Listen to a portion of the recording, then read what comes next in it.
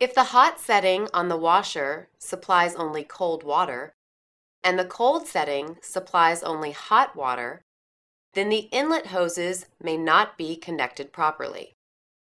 This video will outline the process to verify that the hoses are connected correctly. Facing the wall, the cold water home valve is located on the right side, and the hot water home valve is located on the left side.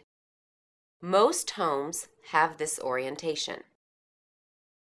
Here is the correct orientation for the hoses.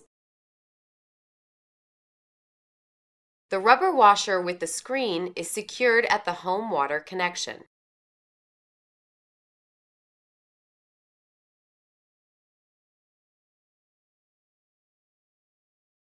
Begin by connecting the hose to the cold water home valve.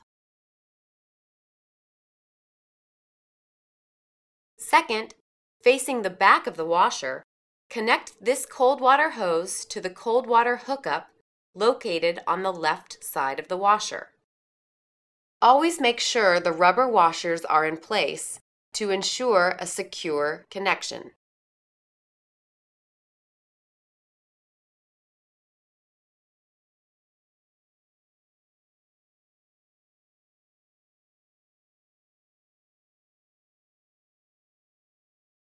Tighten both connections with pliers.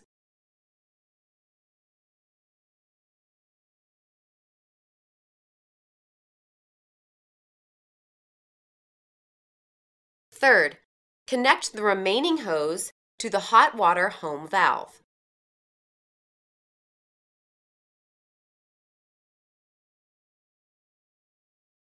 Fourth, facing the back of the washer, connect this hot water hose to the hot water hookup located on the right side of the washer.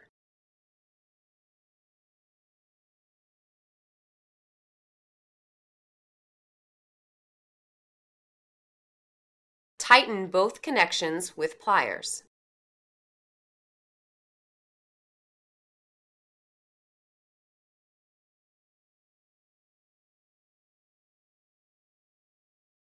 Always check for leaks, both at the washer connections and the home water valve connections. If there is a leak, check that the rubber washer is in place. If the rubber washer is broken or damaged, remove it and reorder the part by calling 1-800-GE-CARES.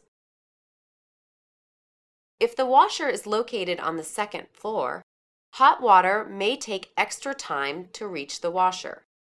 Verify that your water heater temperature is set between 120 and 140 degrees Fahrenheit.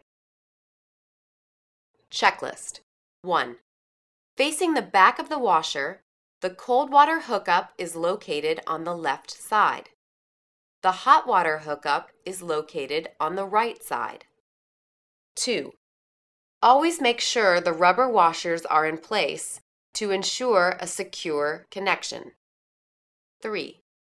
Make sure to secure all connections by tightening with pliers.